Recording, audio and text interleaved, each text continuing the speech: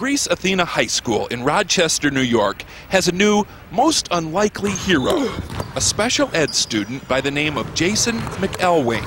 Let's keep it going. Jason is the basketball team manager.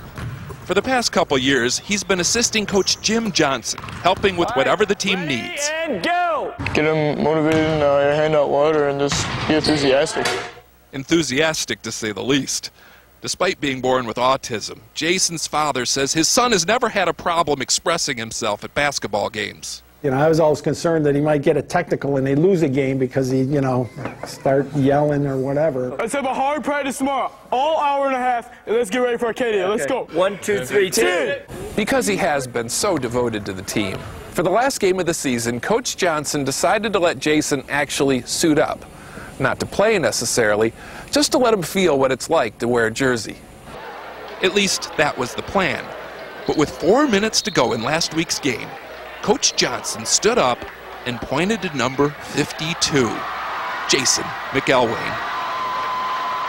After years of fetching water and toweling off other people's sweat, Jason was actually in a game. His first shot was a 20-footer from the right baseline. Was it close? Did you almost make it? I just airballed it. I'm like, just, dear God, please, let's just get him a basket.